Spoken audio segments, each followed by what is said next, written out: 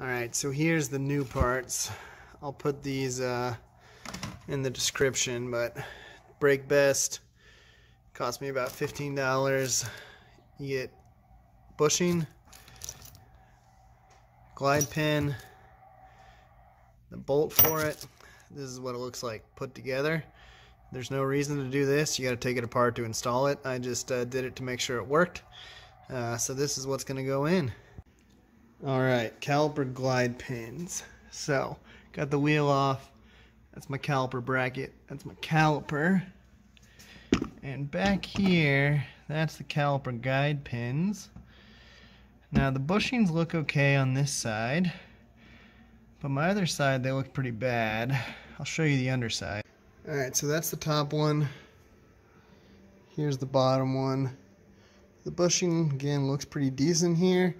But this is an 04 in 2020, so 16 years old. It needs replaced regardless. So this is a 1/2 inch socket. I'm just going to take this off. It's not on there very tight, so you can just bring it on out. Alright, so once you can pull these out, you can kind of check right here and feel if you need to replace them. You know, mine have a little bit of lube on it, but it's gritty. So I can tell that there's rust and dirt in there. You know, it should be real nice and smooth. Yeah, this one as well, it has some grease on it, but it's gritty. So I'm going to go ahead and replace them so we can pull those out. And now next we're going to try and put a screwdriver in here and pull the pads out a little bit so that I can pull the caliper off. Alright, so now to pull the caliper off, you've got two options. One option is pull these bolts out here and down here, and then you can take this whole bracket off, or you can leave the bracket in place and you can just pull the caliper off. But to do that, you have to relieve a little bit of pressure between the pad and the rotor, because right now, you know, your brakes are essentially just stuck onto the rotor. So you've got to put a screwdriver in here, kind of pry them out without trying to damage your rotor at all. That's what the hole in the back here is for as well, for the back pad. And usually that doesn't do it. So you're going to have to hit it a little bit with like a mallet, try and loosen it up. So I'm going to try it on this side and see how it goes. I took the bracket off on the other side, so I'll let you know which one's easier. Okay, so again, just to show you how to kind of release a little bit of pressure off. Take like a flat head. Now you don't want to put it right there, because there you're going to damage your rotor and maybe your brake pad. So you're actually going to want to push like here on the frame of the brake pad, and then just flex the screwdriver a little bit. You're going to go around and do that in as many places as you can. Like I said, there's these access holes on the back side to do it. You're not actually going to see it move at all, because we're talking about like just hundredths of a millimeter here, but the point is just to break it off. Then I used a socket extension to kind of set on the frame of the caliper, and I can hit this end with the mallet a couple of times. You can hit it pretty hard, not a big deal. Just goal is to break it off. Then it should come out. There's a little tab here that you have to lift up just a hair to get this on the other side. But then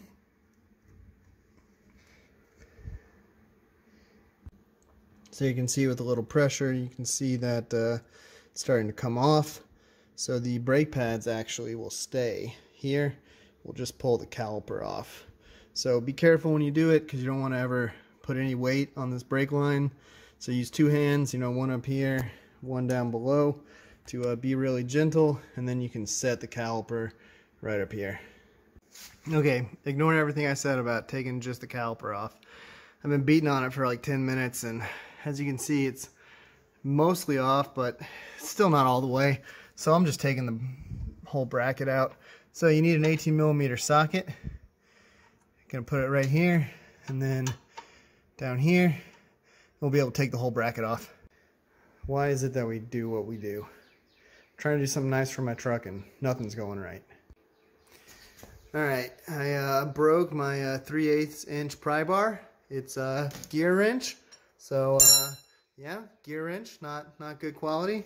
Alright, my 1/2 inch socket set. Oh, look, I can't find the socket that I need. Searched freaking everything. can't find it. So I beat on it with a sledgehammer some more, and then I pushed the C-clamp in there, and I got the C-clamp on the brake piston. I'm gonna compress the brake piston right now, which you shouldn't have to do until the very end when it's not mounted to the truck and it's much easier. But hey, you know, we'll see what the heck this does. Alright, so I think this was the issue. I've got these little nipples sticking out on the brake pad, and the caliper had pushed all the way up against it, but it couldn't come up over that lip, so I had to compress it, you know, like a tiny bit more with that C-clamp to get it to fit over this lip. So really horrible design. And this is what the calipers look like removed. So, you know, I think I was rubbing up against right in here, and you can kind of tell from the scratches that that's what was going on. So yeah, my recommendation, take this off, but you're gonna need a 1/2 inch pry bar or a better 3/8 inch pry bar. So let's get back to the video here. Alright, so there's really no way to test if your glide pins are bad until you're at this point, but at this point you can test. So for this one, I'm just going to push on the backside, and you can see it's moving back and forth without too much pressure. That's what we want. So this one is good. Here, same thing. See, I'm pushing as hard as I can, and that pin is not moving at all. So this one, bad. This one, good. Gonna replace them both because, you know, man, not doing that again. Alright, this is the old caliper slide pin. I pulled this out. There was no grease on it at all, and the pin is stuck in there. As you can see, this boot's messed up. This boot, although it's technically there, it isn't doing anything, as this slide has no grease on it. The back one here is in about the exact same condition. So, bought a new set. Old pin compared to new pin. So I've got to get this out, and I've got to get this out, and then figure out how to put them in. So I'm going to be using a mallet. We'll see how that goes. Alright, beating on it with the hammer actually went pretty easy. As you can see, it's starting to push through there. And you can see there's barely any grease on there, so that's not good. So I can only get it this far with the way I was doing it. So now I'm going to put this bolt in backwards, like so, because the head fits in there. And I'll hit on this end to push it out the rest of the way. Alright, so this is what you end up with. I push this bolt out here. Now you can feel on this, you know, I've got like no grease at all on that anymore. And on this one, there's actually a little bit of grease on this one that was stuck, but you can see there's rust on it as well. So that rust was preventing it from sliding back and forth like it should. So no good. Alright, the bushings, we're not reusing them, so you just pull them out. If they're stuck, you can put a little screwdriver around the edge to break them off, and then you just pull these 2 bushings out, and then we'll put in the new stuff after we clean it. This is what the old bushings look like.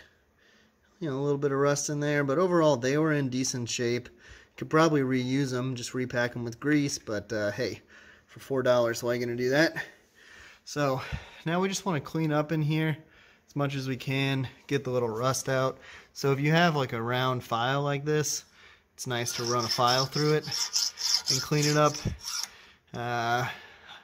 If you don't have one, you know, just use a little wire brush and then spray the whole thing with brake parts cleaner, and then we'll work on putting the new one in. Alright, that's what it looks like cleaned out.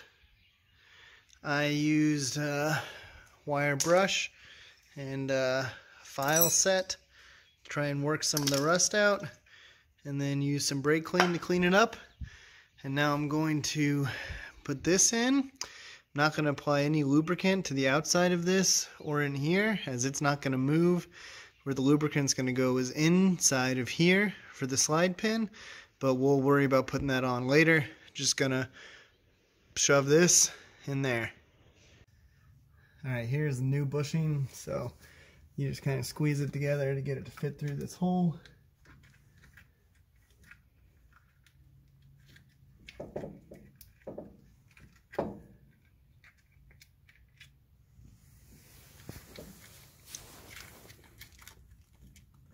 And then once it starts to come out the other side, you can just pull it through. Should end up looking like that. Then take some of the caliper grease. Don't have to go too heavy, just a little bit. Try and get it inside the lip here on both sides.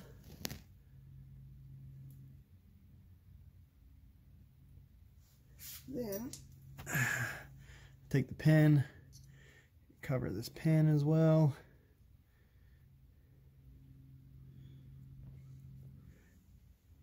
And then you gotta try and fit the pin in here. It's a little difficult, but you know, you just kind of force it in there and the rubber will move around.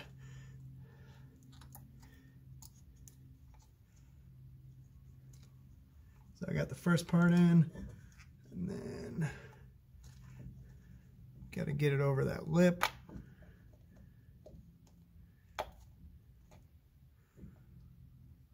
Through the hole, out the other side, and then make sure that you put the other end of the bushing in the lip, so then you should look like this. That's good. Alright, so you're going to need to make sure that this cap is up, and then put this C-clamp on, and you're going to compress this back down a little bit. You can use just a brake pad to pull across it. You don't want to do one at a time, you want to do them both at the same time. So yeah, just hook up a C-clamp like that and bring them down until they're about there. That's good. I'm about to undo the C-clamp.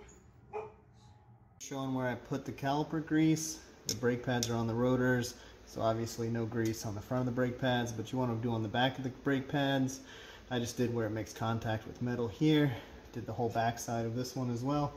And then up on the caliper, you're going to want to do the mating surfaces for those parts, like here, here, here. And then you're going to want to do on your pistons here. And then obviously, you know, we have some on these pins. And then lubed up the pins nice and good. Get that dog hair out of there. Focus. So about to put this on here, and we'll slide these pins in and screw them on. Alright, so got everything back on. Don't forget, this one torques to 22 foot-pounds, so really that's just, you know, tight with a normal sized wrench. If you took these bad boys off, they're like 145 foot-pounds, so get a torque wrench and do those. While you're here, you know, I might recommend topping off your grease, that type of thing. It's also a good time to check your rotor. An easy way to check your rotor is watch that gap right between here, the rotor, and the brake pad. Watch it for play. So you can see right there, I've got a lot of play, and that's because I don't have sockets on the top, so the rotor's loose. But you put some sockets on here to hold it in tight, and then you can watch and see if you have a warped rotor. And then yeah, on the back side, I just took out those 22 foot-pound screws here.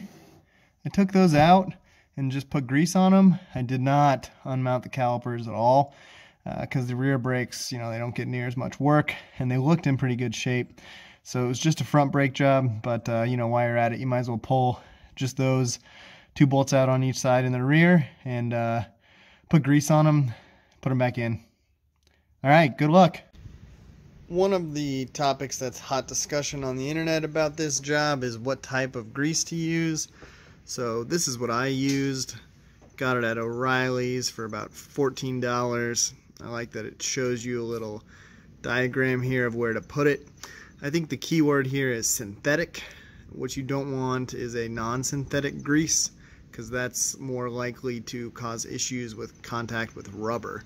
If you read on the instructions for this, it tells you specifically that it can come in contact with rubber parts. So that's how I felt good about using this one. It's blue. I think that the color shows you what type it is, as I heard a lot of negative things about white grease on brakes. So the applicator is real big, a little hard for working on these small parts, but it did the job.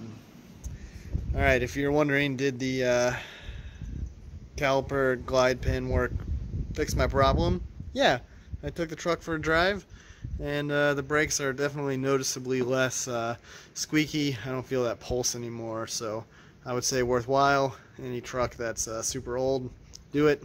And like you can see in the video, anytime you have one of those bushings that rips, you know, really that's gonna make you have to do this.